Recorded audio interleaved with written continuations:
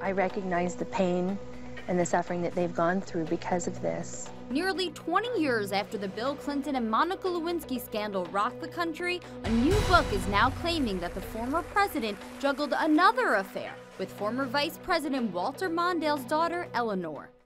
Former Secret Service agent Gary Byrne, who worked at the Clinton White House, is telling all in his new book, Crisis of Character, explaining that the president's relationship with Mondale made Lewinsky jealous and reckless.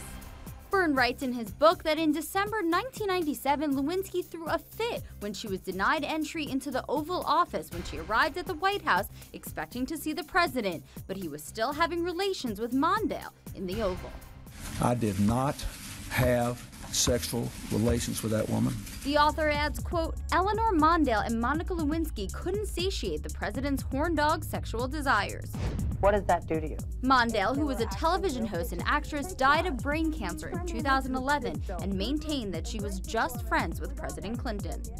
Byrne writes that the White House felt like a brothel, and he believes that Hillary Clinton knew of his affairs. The book, which hasn't even been released yet, is already #1 on Amazon's pre-order list. Be sure to watch Inside Edition.